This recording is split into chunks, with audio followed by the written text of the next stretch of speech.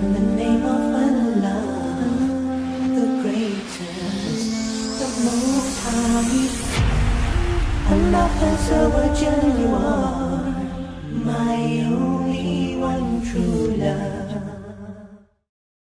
One incident, Allahu Akbar, this is very sad. Wallahi, I heard this recently, and qasam by Allah, I cried. This one person, he was saying, I went to one area and I saw one man, he was sitting there holding his head and just rubbing it like this. So he walked past and he couldn't identify him as being a Muslim. There was no identity of being a Muslim. So he said, uncle, you alright? Is everything well? You got a headache or something? And then he said, what can I tell you, son? I'm in very, very bad position. I'm in a lot of pain. So he said, where are you from? So he identified his country and his nationality, and it just so happened, funny enough, they're both from the same town. Check that out. Coincidence. They were both from the same town. Now, I don't want to mention country because we're not here to attack personality, nationality or nothing. This is ibrah because we're one ummah. Kick nationalism to the side. Nothing to do with Islam. We are Muslim, one ummah Muslims. He walked past and then he sat down and said, uncle, okay, what's your situation? He said, look, son, I swear I wish I could explain my dard and the pain which I feel. I wish I could explain to you the pain which I am feeling. He said, I came back in the 60s. Poor people, we had nothing. We had absolutely nothing. Allah Ta'ala brought me here. I just so happened, I got married here. And after I married, I had 2 kids. But my concern was, I need to build bank balance. Basa. I need to build a house somewhere nice and big. So now what happened is, he said that I struggled and I worked. I've got 11 houses. 11 houses. Got a couple of shops. He said there's no deficiency in money.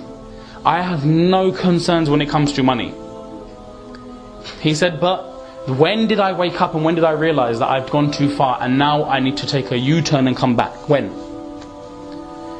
Allahu Akbar, Allah save us all. He mentioned to this person, he said, now my condition is such, my daughters have gone mature age. Their regular activity is they go clubbing.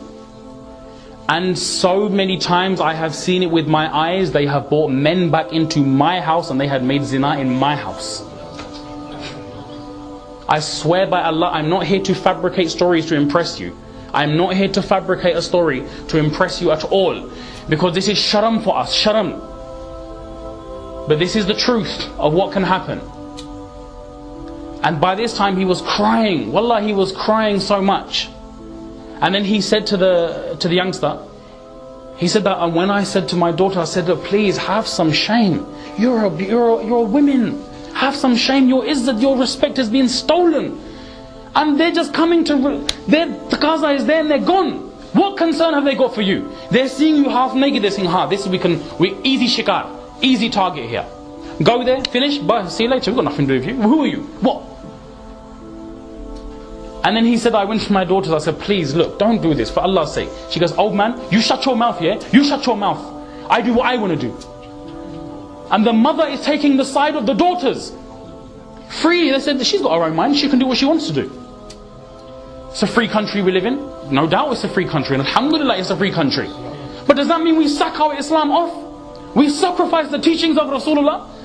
Imagine that khabar when it gets to Rasulullah, the pain he would feel. In his qabr, the tarab, Allahu Akbar. My ummati are doing this, the ummah is doing this. A beautiful young girl from my ummah, with respect, has gone out and made shame of herself. And what is the father doing all those years? He said, qasam by Allah, if I lived in a council house, I would be happy that today my daughters received their izzat. We don't know what's going on, that's the truth, we don't know. There are multitudes of examples, so many which I can tell you, and from my gunagar eyes which I have seen.